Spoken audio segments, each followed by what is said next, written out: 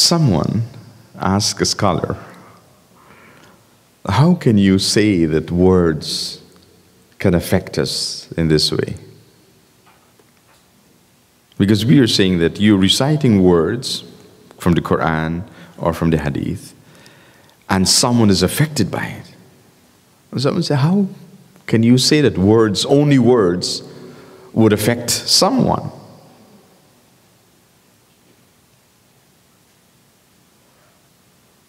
So the scholar responded to him. He told him, you're a pig.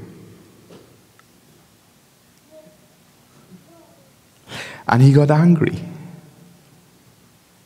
He got angry and he starts quarreling and wants to hit the scholar. Why are you calling me a pig? So the scholar said, you seem to be affected by the words I told you. How can you say that words don't affect people? Words do. They have an effect on you. You know, you tell someone nice words, they feel happy. It has an effect on them. You tell someone harsh words and so on, they get angry maybe, it has an effect on them. Words affect people.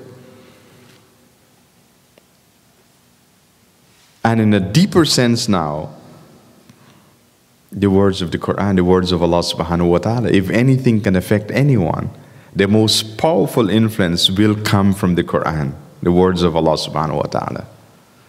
And this now would help us to understand this secret of prophetic medicine and the cure.